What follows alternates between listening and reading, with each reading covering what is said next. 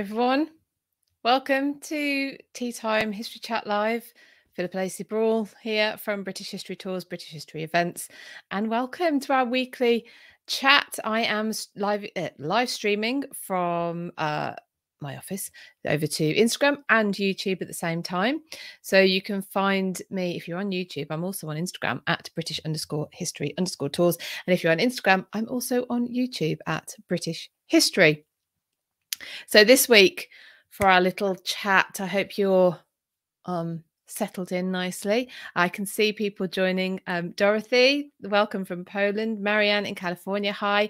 If you're watching on YouTube, give me a wave. Let me know where you're joining from. Let me know you can hear me okay, because as usual, I have my lovely little mic setup going on here. I've got some thank yous to start off with, but before I do that, let me just give you a little bit of an overview as to what we're going to be talking about today. So I've been doing some reading about Thomas Tresham, and good morning, Robin in Virginia. I've been doing a bit of reading about Thomas Tresham, so I want to give you a little bit of an insight into that and tell you why I've been doing that. It's, of course, on this day in 1558 that Elizabeth I becomes queen. Mary I, her half-sister, dies. So we'll have a little bit of a chat about that. And I will let you know what I've been up to, because from Anna's in YouTubing, having lunch and listening to me. Well, thank you very much. And Doug, you should be working. It's hello from India.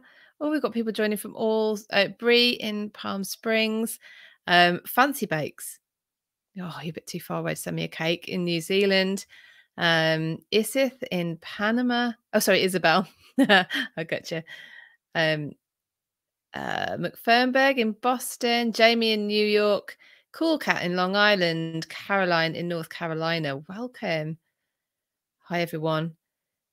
Amy is double tasking, watching this and writing her Christmas list. Well, good, well done. I suppose we're actually not that long away, are we? I saw a post earlier about how many days. Oh, it's until Elf on the Shelf. I don't know if any of you do Elf on the Shelf. Any of you got small kids, or even if you haven't got small kids, where the elves come on the 1st of December and keep an eye on everyone until it's time to go back and report back to Santa and tell him whether you've been good or not and whether you deserve presents. But they get up to all sorts of mischief while they're in your house. And I saw a post saying I'm sure they'd got it wrong, because how many days is it till the 1st of December? Anyway, it's looming, people. We have to get your ideas together so you don't get that every morning where you've got to work out how they're going to have caused chaos overnight before the children come down. Anna's to Elf on the Shelf as well. Once you get started, you see, you can't stop. You can't come back from it. You can't say, oh, the elves just haven't turned up this year. How are you going to explain that one? So, yeah, Jenna has them there too.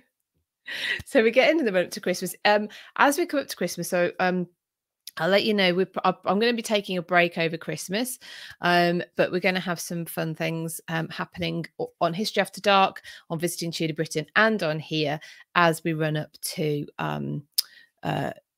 Christmas. So, and the break. Mayfair Forest Witch is now multitasking, sewing on a button. Excellent. Well, there you go. That you've got an hour to do that, yeah. Before she has to go. So sorry, let me just see. I've had a few more comments. Brie, Elf on the Shelf for a nephew and niece. Shania Samel, absolutely eager to know British history. Britain is connected to our past, of course, and I feel we need to know more about the rich history too. History is it's a great way, I think, of getting an insight into ourselves now as well as being full of stories you couldn't make up, stories that seem too amazing, and people, interesting people, just that we can delve into. So, like I said, today is the anniversary of Elizabeth I coming to the throne. So, of course, her sister Mary dying. So we will talk a little bit about that. I've said I'm going to speak a little bit about Thomas Tresham, why I've been reading up about him. For what purpose? I'll let you know about a couple of interviews that have gone live that I think you'll be interested in watching. And what else did I want to talk to you about? Oh, well, I've got to mention the Stuart Summit. Sorry if, lots of you I know have already got your tickets, but we are just over 24 hours away from it starting. It starts at 8 o'clock tomorrow night, and you have to have bought your ticket by then. Otherwise, you can't get one. But all of the talks at the Stuart Summit will be available until the 31st of January. So you don't even have to make it this weekend. But you do need to have got your ticket. So, I can also give you a little bit of an insight. I haven't got it with me, but the book that Gareth Russell's latest book, I'm reading that at the moment, about the Queen Mother, and he will be on with us, all being well, on History After Dark on Wednesday. And if you don't know what History After Dark is, we basically hang loose. We don't worry about being too PC on History After Dark, and we do that show at 8:15 in an evening every Wednesday on YouTube now, as well as Instagram, and it's history.after.dark on Instagram and History After Dark on YouTube. So next week, like I say, we should be joined by Gareth Russell. Hiya, Brian, down there in a wet, cold Cornwall. Yes, I think the whole of the island is suffering, isn't it, with all this rain. Massimo Max, so if you sign up to the Stuart Summit, then you get emails from Eventbrite. Look out for Eventbrite emails. Make sure they're not going to your spam. And there is basically a button that says join the event, and you'll get a reminder 2 hours before. You'll get a reminder as it goes, and you should, or this is the first time I've used Eventbrite, get an email every time there's a new every time a talk goes live as well. If that doesn't happen for the first one, I will be manually sending out emails to them. So don't fear. It will all come through to you. How much is manual is left to be seen. Mayfair Forest Witch, yes. If you don't know what History After Dark is, Philippa taking a long pause then to try and work out how to explain it. It's fun. It's really fun. Bree, there's a schedule for the summit on the event page now. I've updated that. So if you go to, bear with me a moment and I will tell you. If you go to Stuart Summit 2022.eventbrite.co.uk, or if you've got a ticket via the link that you would have been sent from Eventbrite, then I've updated that event page and it's got all the timings on it. So, oh, good. Jenna says the emails have been coming through. So if you have got a ticket for the Stuart Summit and you haven't been getting your emails, please check your spam folder for Eventbrite emails. Right. I need to sip of my water because my voice is already going before we get into today. Also, I went to Harvington Hall at night time. I think last week I spoke about Harvington Hall, but I was going back the following day. So I will give you a little bit, I will talk a bit about that. I did include that in the my weekly newsletter that went out on Sunday. If you're not signed up to my newsletter, it's a Substack newsletter, and it's free, and you get a summary of what I've been up to in the week every Sunday, and also when new podcast goes live, I've hosted it on there, so you get a notification to say when. Thank you, Jenna, putting the link to the summit in the comments. But yes, if you're on my Substack, then you get links to any new podcasts and YouTube videos that go live. So it's basically easier. If you're lazy like me and you're not going to go looking for stuff, but you want it, it comes to you. It's easy peasy. I have some thank yous. One, I want to thank everyone who's bought me a badge on Instagram. Thank you so much. As many of you have been watching me for a few weeks will know, I would like to get myself a new lapel mic. Currently, my old one is attached to this one with a hairband after it's broken. So that is my my next purchase. No problem. Thank you. You're very welcome, and I hope to see you again. So saying goodbye to somebody.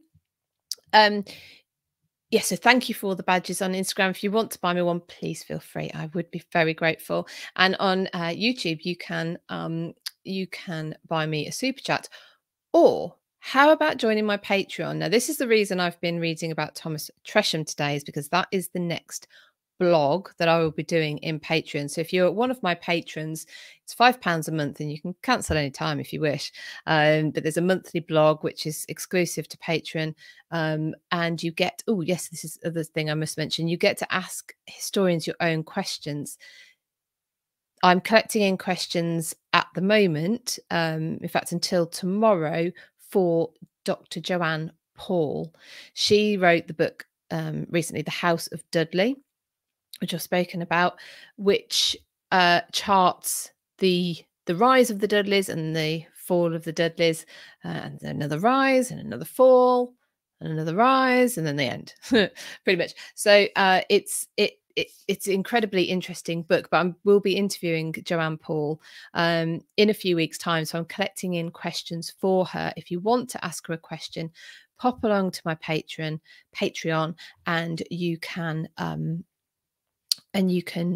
join and ask her a question, as well as access all of the exclusive content from the last 12 months and obviously everything going forward. So I will tell you a little bit more about what the next blog is going to be on, and about Thomas Tresham shortly. We have 3 new patrons I need to say hello and thank you to: Candice, Brianna, Brie, I've seen you already on here, and Charlotte are all new patrons this week. So welcome. I hope you enjoy the content, and give yourself, I don't know, get more cups of tea ready and just go back through the catalogue. Where should we start? Should we start with Tresham? No, let's start with Elizabeth. So I'm only going to do this quickly. But if you sorry, I'm just messing around with my new tech on Instagram, YouTube. Yeah, this. So 1558, we have Mary I dying at St James's Palace in Whitehall, really. So St James's Palace it's still used. You would have seen it. St James's Palace, if you watch the Accession Council, when our Queen died earlier this year and Charles III was proclaimed, that happened initially at St James's Palace. That's the first place for him to be proclaimed. It was where the Accession Council took place. And it was at St James's Palace that Mary, who now is Mary I, because we had a Mary II, morning, Colleen, where she died. It was actually, as a bit of an aside, St James's Palace was built as a nursery for Henry VIII's children that he was going to have with Anne Boleyn, but it wasn't finished in time for the birth of Elizabeth. And of course, she was born at Greenwich. Bit of an aside. So St James's Palace, Mary dies there. She's struggled with gynecological issues. She thinks she's pregnant on at least 2 occasions when she's not. And I saw her wooden effigy at Westminster Abbey, which any of you who go, it's up in the Jubilee Galleries, along with other effigies. And what they used to do is carve the effigy that went into the funeral procession out of wood, and it would go on top of the coffin. Mary's effigy at Westminster Abbey, this wooden one that went onto her coffin, literally made me stop in my tracks. Now, we've heard that, you know, she has these false pregnancies. We've heard that she has a swelling of the belly, and she thinks she's pregnant, and then she's not, and then the swelling subsides, but she's still got swelling and problems, and her periods stop. And so all these indications sort of, oh, she must be pregnant. Now, when she dies, and it's been postulated that she dies of ovarian or womb cancer, she has what looks like a pregnant belly. And this is really clear from the wooden effigy that's at Westminster Abbey, the one that sat on top of her coffin in the funeral procession. Good morning, Karen, over there in New Jersey. So that really shocked me, actually. I don't know why. I don't suppose I thought maybe the effigies would be so true to life, but it definitely shows a belly that I wouldn't even call it a belly. It's just her middle is rounded exactly like it would be if you were 4 or 5 months pregnant. So she was clearly suffering. And she dies in the early hours of the 17th of November, 1558. And her sister, Elizabeth, is her heir, and she's happy for that. She did, of course, want Elizabeth to continue with the Counter-Reformation and return England to Catholicism. And I'll probably come back to that in a bit when I'm talking about Thomas Tresham. The ring, I don't actually know what there's a ring on Mary's finger that's taken off and it's taken to Hatfield House, which is where Elizabeth was actually being kept as prisoner, but house arrest in lots of comfort. She's reading in the garden, we're told, or the grounds of Hatfield House when she's approached and told that she is Queen. And I've put a post on Instagram today with the quote that she's supposed to have said when she was told, and it basically it's in Latin, but translates to this is God's doing. It is marvelous in our eyes. And David Starkey, if you read his book, he says she's very clever from the outset. She is clever. She is well, I say outset, I mean she'd already shown she's that she was clever and she thought things through before this, but she is quoting from the Bible. I think she's quoting in the New Testament, but she's saying it in Latin, so she's sort of placating each side, whether you're Catholic or Protestant. So she's not sticking her marker in the sand at this early stage. So Elizabeth, she's at Hatfield House, and you can still go to the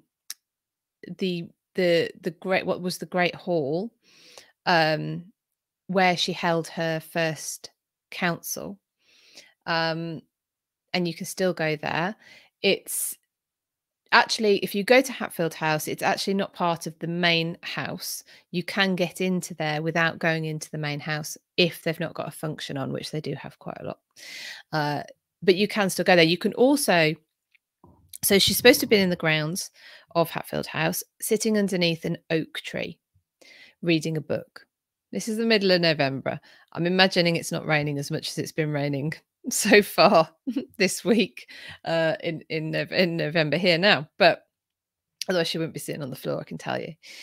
She then that oak died, and our Queen Elizabeth II planted one in its place. So you can go to the supposedly the point, the place where Elizabeth was when she found out she'd become queen, and there's that lovely link then to Queen Elizabeth II as well.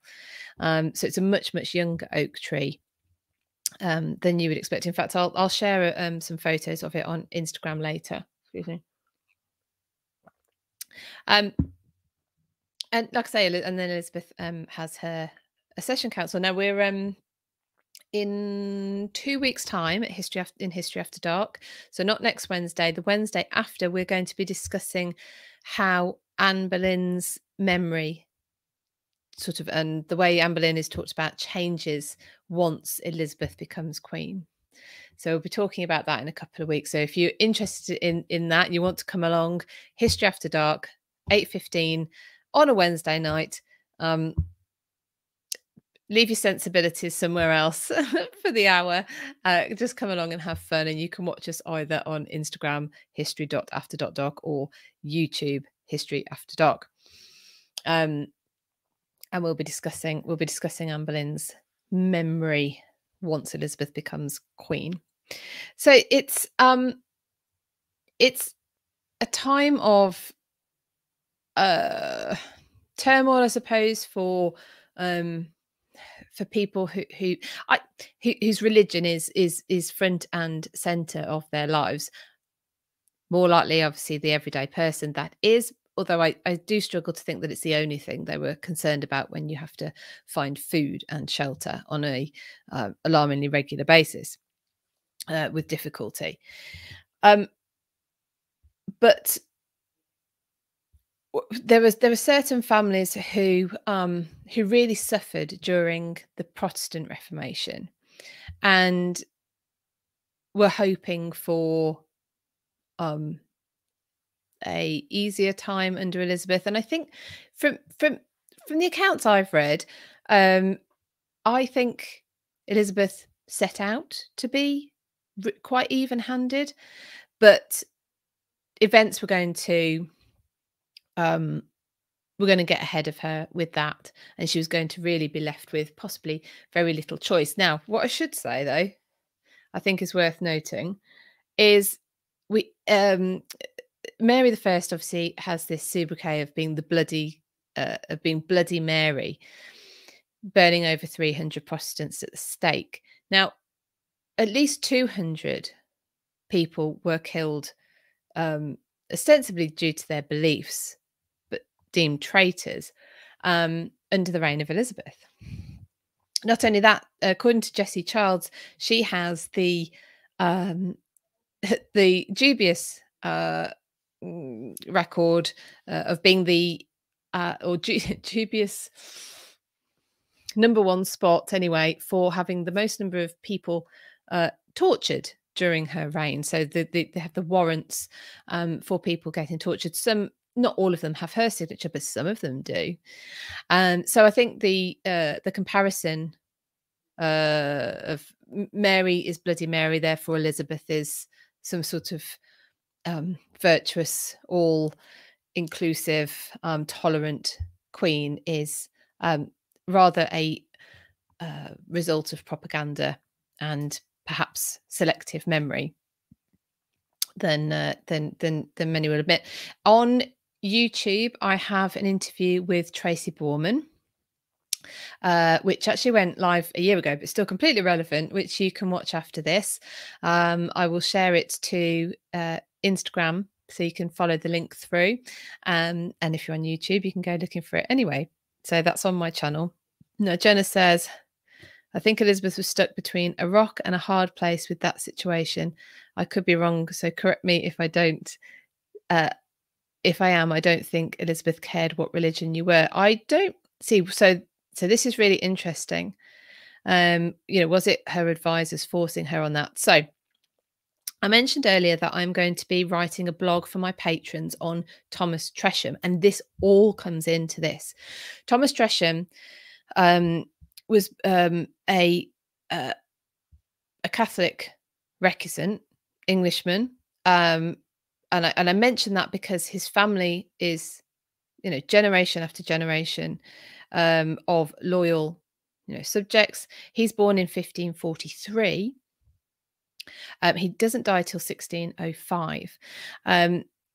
And he's a Catholic recusant. Now, he was known to Elizabeth and actually knighted by Elizabeth in 1575 at Kenilworth during her progress. But he was dedicated to his faith and being able to practice his faith.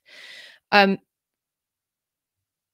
in 1570, so roll back a little bit, the Pope excommunicates Elizabeth.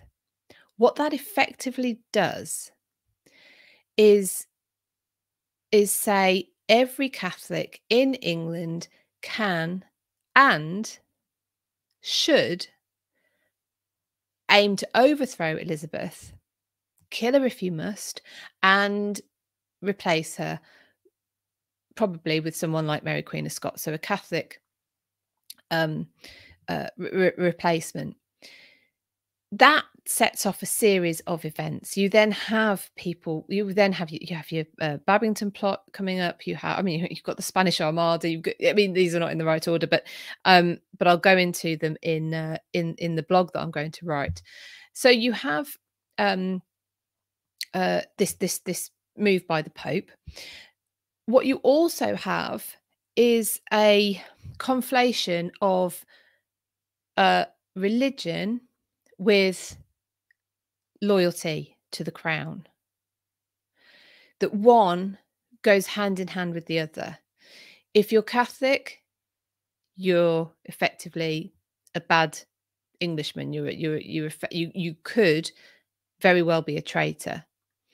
If you're Protestant, you're a loyal statesperson. You're loyal to the monarch, and you are a worthy subject. And you get that link made that then cannot be unlinked. And yet, really, one has very little to do with the other, except you have, of course, I say that, but then you have the Pope effectively issuing a death warrant on Elizabeth's head for Catholics to enact, should they wish to. So, but I think that came on the back of mass being banned. So this should be a warning to everyone, living now. When the state get involved in your individual beliefs and thoughts, it's not a good idea. And it's a perfect way of seeing it from afar. And what really struck home to me about this was that individual can I not just worship my God as I want to? And it was at Harvington Hall last Friday. So let me tell you about that.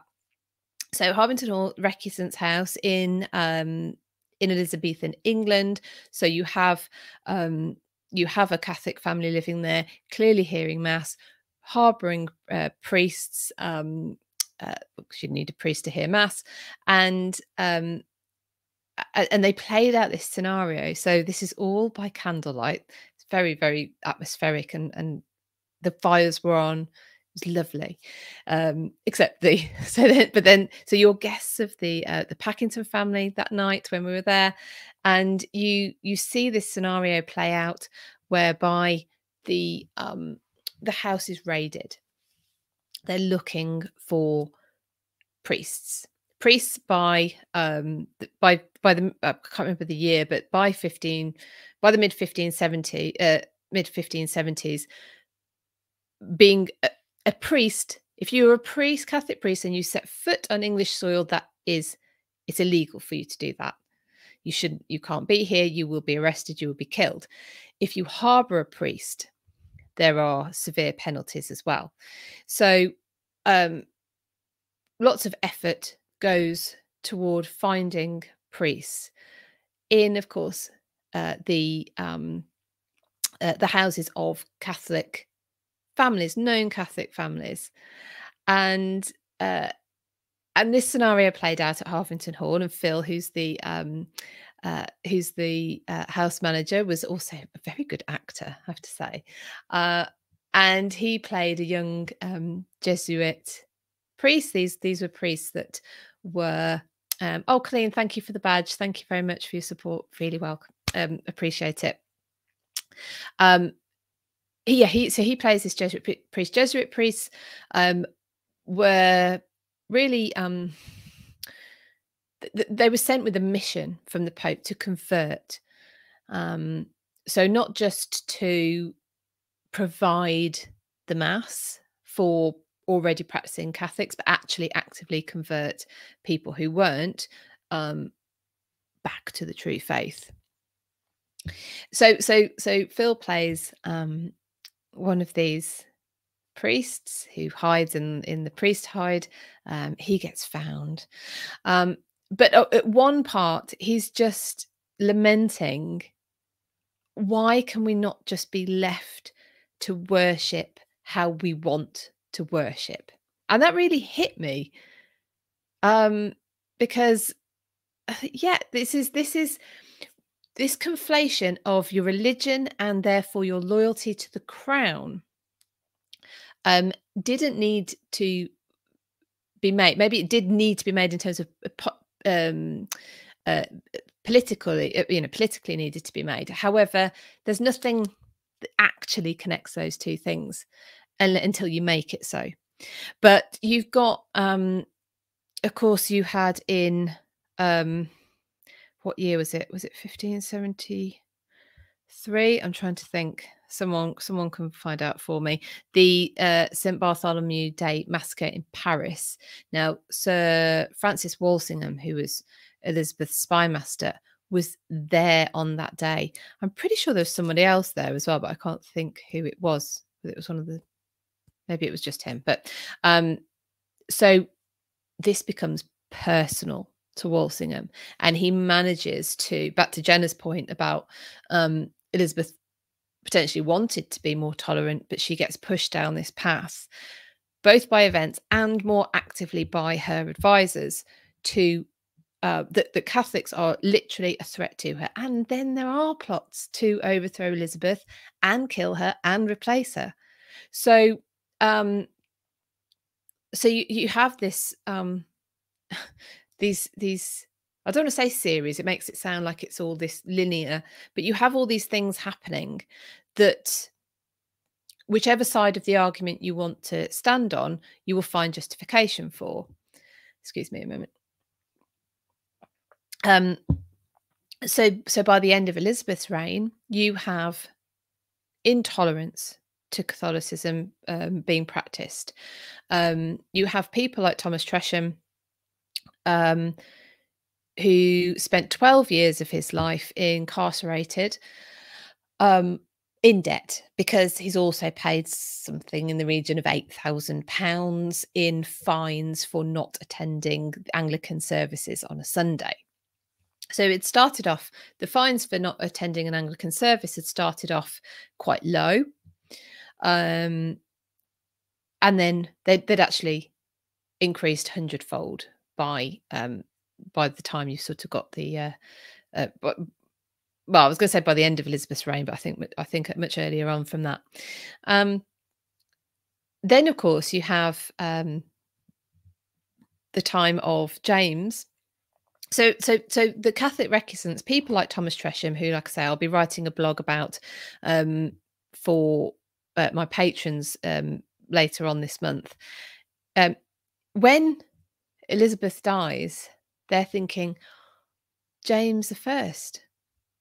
James VI of Scotland is going to become our king. His mother was Mary, Queen of Scots. His mother died at the hands of Elizabeth. Ostensibly in this sort of Catholic versus Protestant argument, he's going to be more tolerant towards Catholics. We're going to be able to just get on with how we want to worship again. Of course, when James does become king, that is not the case at all. And by 1605, you've got another plot. This time, the gunpowder plot. Thomas Tresham's son, Francis Tresham, is part of that group.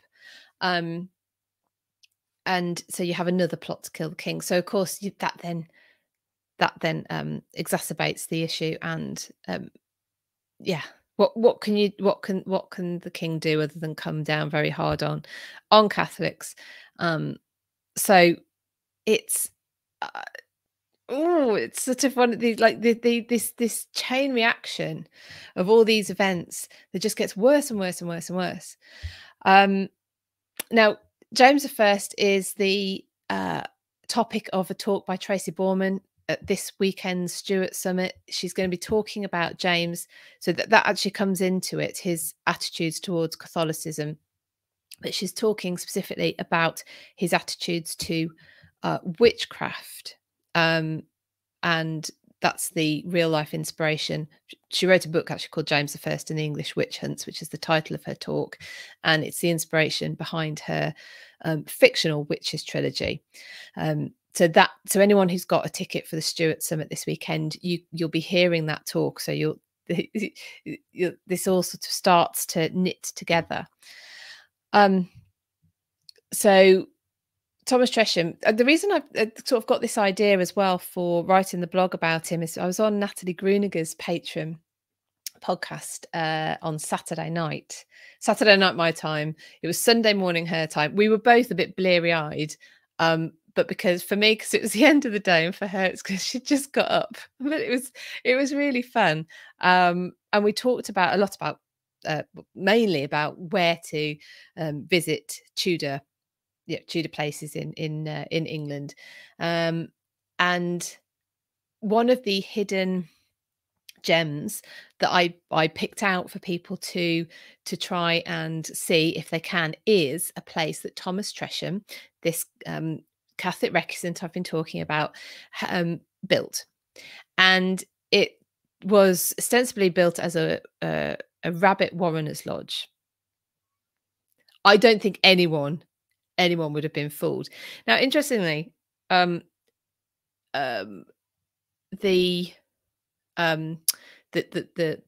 lodge was built after one of his long incarcerations. Jenna, a good lesson for us all across the pond, with Thanksgiving being a week from today. Oh yes, gosh, that's really soon, isn't it? All of these events had a part to play, indeed.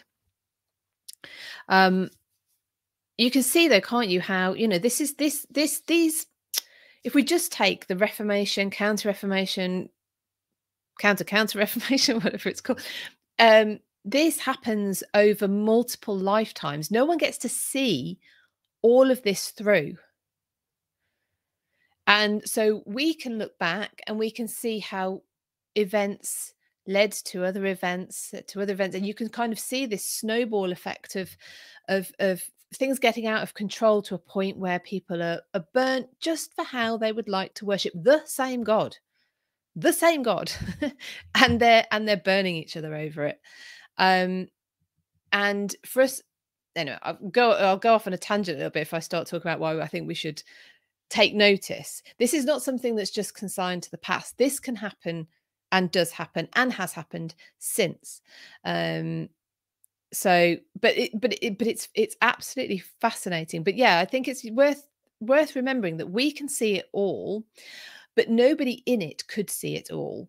This happens over multiple lifetimes. So, now let me tell you a little bit more about Thomas Tresham's Rushden Triangular Lodge, and if you are patron, you'll see pictures of this in the blog that I'm going to write for you about Thomas Tresham and his basic building.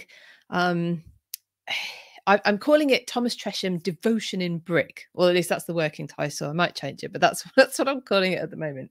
He gets out of his incarceration and he builds this rabbit warrener's lodge. It's clearly not a rabbit warrener's lodge. If you saw it today, you go, right, what is that? That is something else. That is not what it's claiming to be. And that's just with that's just us looking at it without the kind of knowledge that just every person would have had about messages in numbers, in scripture, in visual architecture, pictures, whatever, cryptography, I think people call it. So it is basically a devotion to the Holy Trinity. Everything is around the number 3. It's a 3-sided equilateral triangle. It has 3 floors. There are 3 gables on each facade. There is a biblical inscription on each facade, 33 letters long, each one. That's just the beginning. Everywhere, the windows are you've either got triangles or you have I think there's circles in parts of it. But if I just give you an idea, like I say, if you're a patron, I've got loads of photographs from when I visited, which I will share in the blog and also separately as well, so you can have a really good look. Because actually, even in the guidebook, it's not particularly good. I don't know if you're going to get an idea. If I hold it up to No, it's not going to do it. I needed to focus on Instagram. It's not going to do it, is it? Google it. Google it. I'll do it for so on YouTube. It's so Eminem BA. We're talking at the moment about a guy called Thomas Tresham, who's a Catholic recusant, because it's today. Well, he's relevant because I'm writing a blog about him. That's why I'm talking about him. But also today, you've got the ascension of Elizabeth I to the throne, and the death of her Catholic half sister Mary I. And so we're talking about the religious turmoils that have happened up to then and are happening since. And Thomas Tresham is a really great example of how this develops. So he's incarcerated for his beliefs. He's actually incarcerated because he harbours a priest, I think. He's paid, like I say, over, I think his income is over £2,000 a year. But he ends up paying around about £8,000 in fines over a period. I don't know how long. But when he comes out of one incarceration, 1575, I think, 15, no, it won't be 1575. That's when he's knighted. But he comes out and he builds Rushton Triangular Lodge. And like I say, it's just a complete devotion to the Holy Trinity.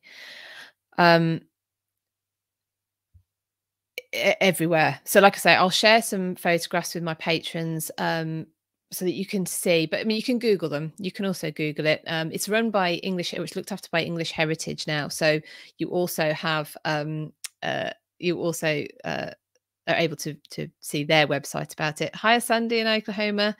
Hi, Marie. How are you doing? Hi, Peter. Marie, Mayfair Forest, which it's not History After Dark. If Philippa says Google it, you can Google it. Yes. Yes. If you ever join us on History After Dark, which if any of you like your history unbridled, you will thoroughly enjoy. We do have to, in fact, we forgot it in the disclaimer yesterday, but in our normal disclaimer is if we mention it, don't Google it. Or if you do, you Google it at your own risk.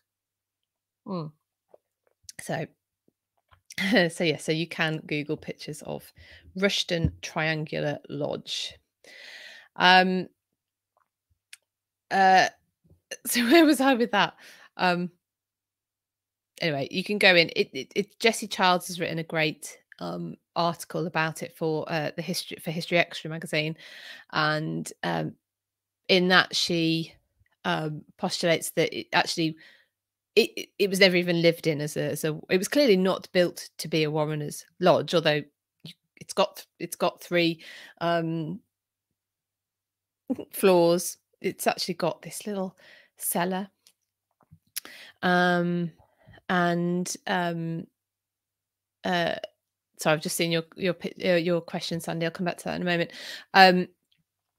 And Jessie Childs postulates that perhaps this was a sort of a quiet space for devotion, private devotion, for Thomas, perhaps. So hello from El Salvador, and Jared as well. Peru, El Salvador, welcome. Now, Sandy, let me Colleen, I have a friend that loves the number 3. You have definitely found something of interest for her. So I'll come back to that in a second. Remind me, I'm going to tell you a little bit more. Hi, Marie. Thank you. Sandy, please explain Thomas's relevance to King James I. I must have missed it. Okay, so Thomas Tresham. What you might want to do, Sandy, if you're not already, is join my Patreon, because I will be doing a full blog on Thomas. But basically, Thomas lives till 1603. No, 1605, I think. 1605. And so he's outlived Elizabeth only by 2 years. He's a Catholic recusant. Now, he's part of the group that are hoping that as soon as James comes to the throne, because he is the son of Mary Queen of Scots, who died ostensibly a Catholic martyr, that he's going to be more tolerant towards the Catholic faith, and they're going to be able to get back to being able to worship as they wish. Yeah. However, James is not tolerant at all. Only exacerbated, of course, by the gunpowder plot, which Thomas Tresham's son Francis was involved in. And it's possible that that Francis was the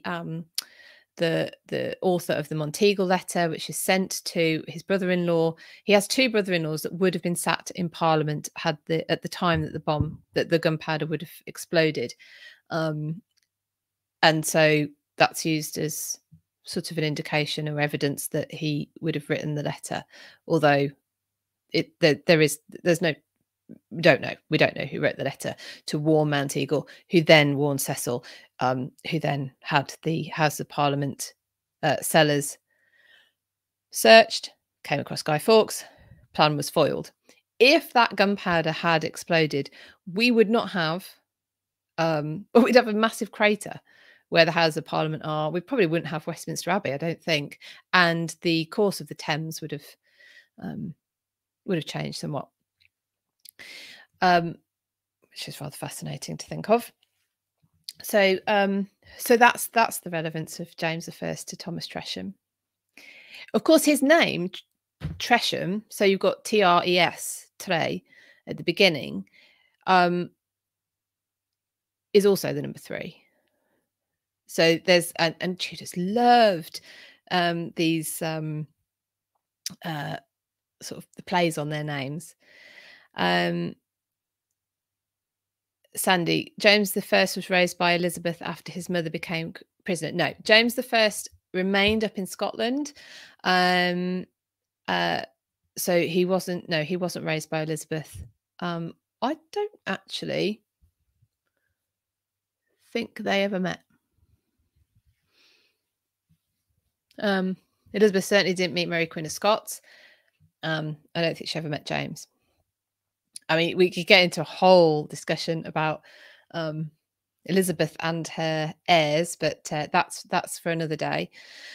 So you've got Tracy Borman's interview with me to check out. There's a 10-minute version, and then there's a full version. So depending on how much time you've got, over on YouTube, and I will share I will share the link to that. If you've got questions about Dudleys, so got Edmund Dudley, John Dudley. So Edmund Dudley was Henry VII's right-hand man, sort of. John Dudley, who brings Lady Jane Grey to the throne unsuccessfully, and Robert Dudley, who was obviously Elizabeth I's favourite.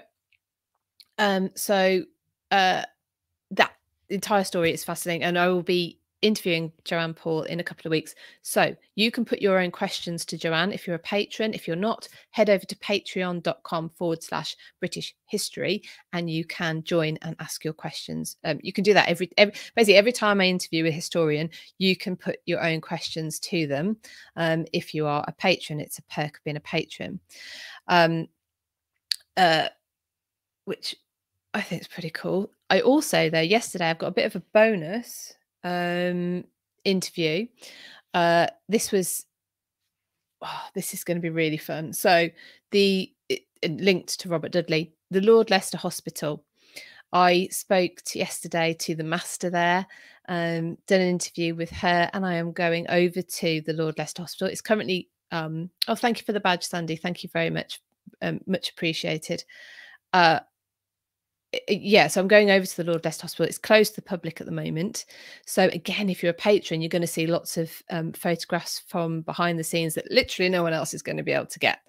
But I will be putting it together as well alongside the interview with Heidi Mayer, who is the master at Lord Leicester Hospital, explaining all about the building, what it was used for. Actually, if you follow them on Instagram, you'll have seen that there is a big seal, what they call a seal, 7 foot in diameter, this seal.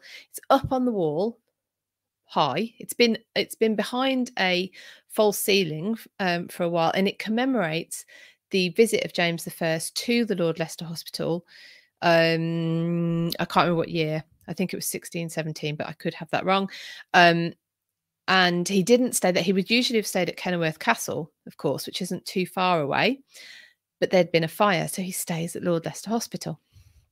And it's hospital with the root of that word in hospitality, as opposed to not medical institution. Marie, I think I recall correctly that Elizabeth had more suitors after her throne than hang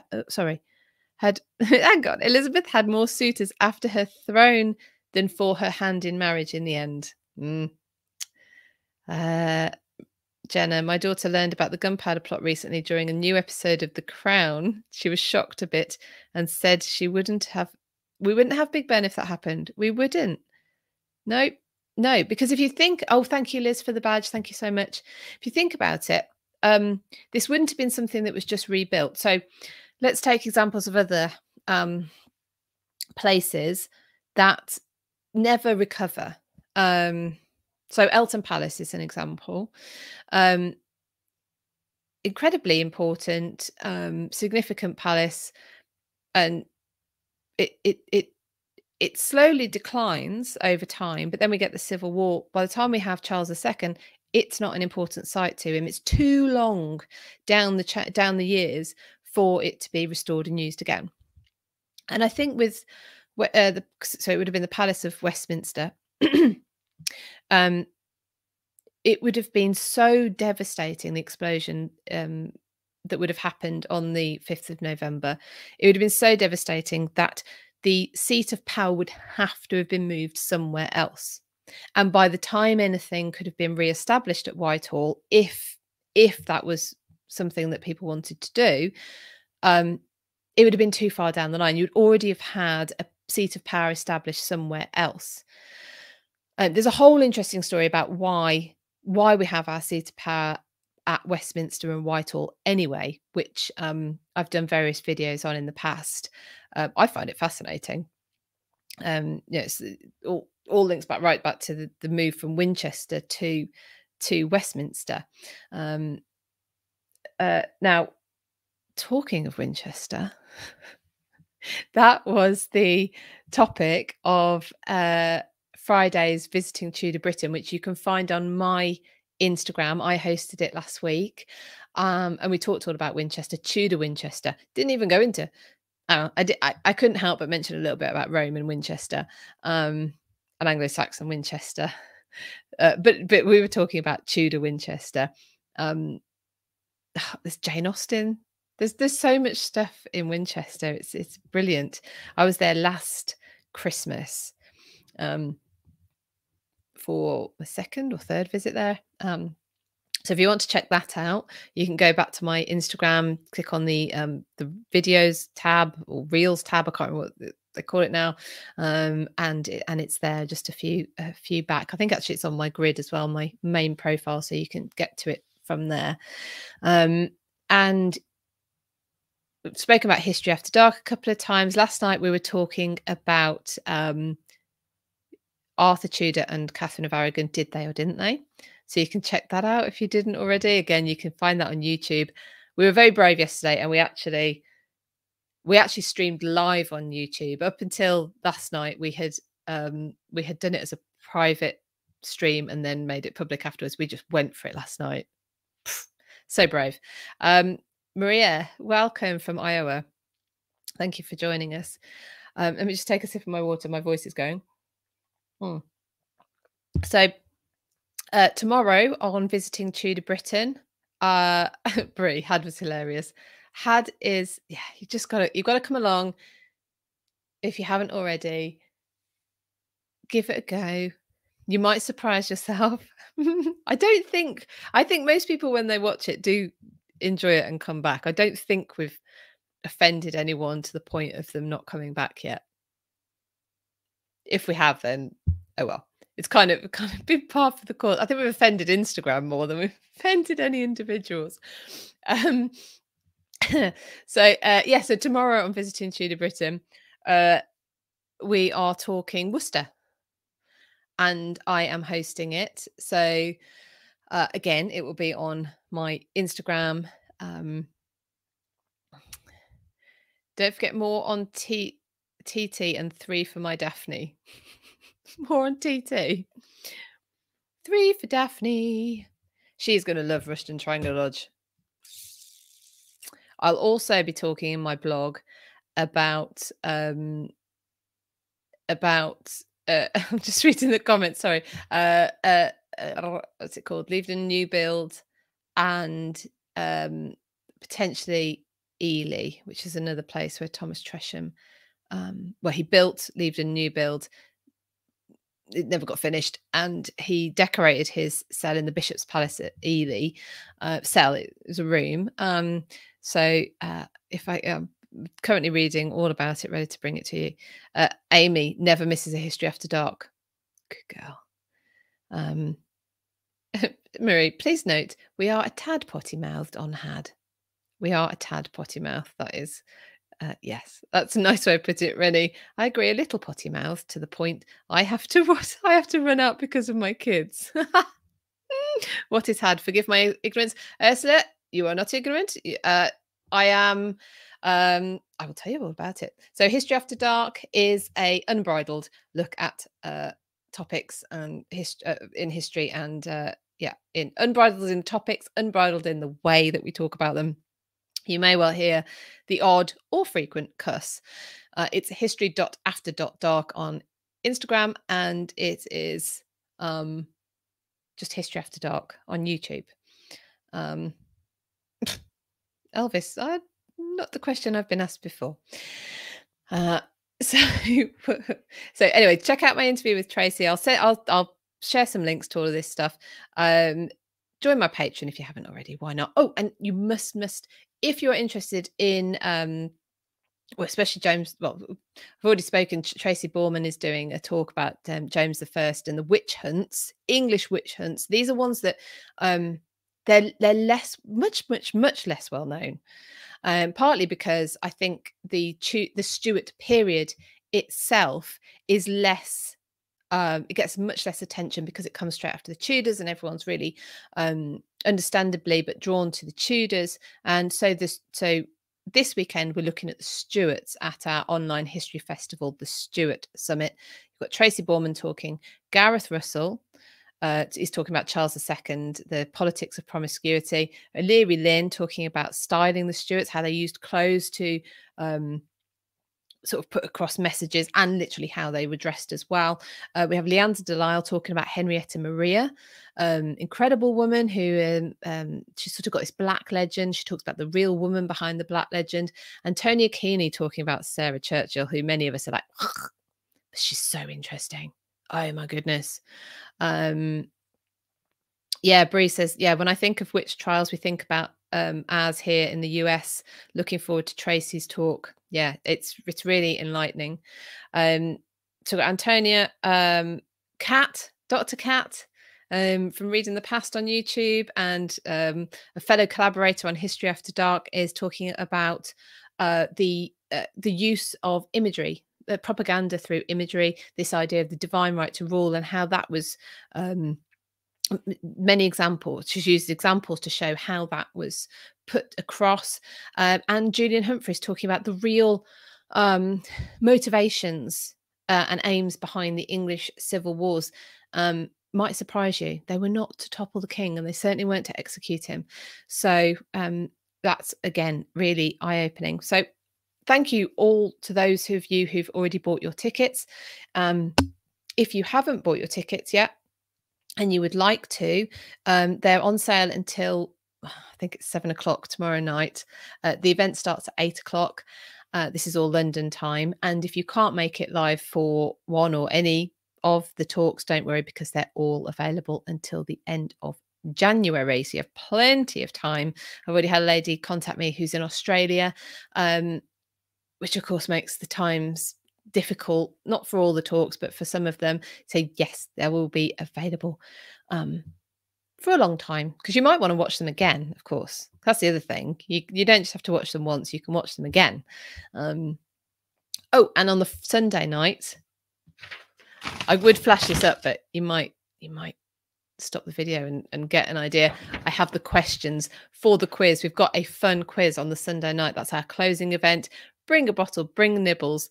join us on that, and play along and see whether you've or what you've learnt over the weekend, even if you haven't got a chance to see the talks but you want to join the quiz live, then do that, because you're going to learn something from the quiz and it's going to be fun. There's me and Catherine Brooks, who's not just the Tudor Tracker, hosting that. Thank you, Jenna, for sharing the for sharing the link again. Colleen, show us the questions. No, questions and the answers are here. Oh, it's exciting. So we've got like 4 or 5 questions on each talk. So the quiz will be about an hour. It's gonna be fun. On the Saturday night, we have a live panel for Q&As. So they're a panel of Stuart authors, and also Antonia Keeney, who's the lady who she's actually the social historian at Blenheim Palace, which is why she knows so much about Sarah Churchill. She's going to be joining us, and hopefully Dr. Cat will be joining us as well. She is on babysitting duty. She's flying solo with her little one, so so we can't bill her as appearing in case that doesn't happen. But we hold out hope, and you'll be able to ask your questions. If you have a question of that you want to be put to the panel but you can't make it live, then you can email it to office@britishhistorytours.com. I'll pick that up and put it to the panel on Saturday night.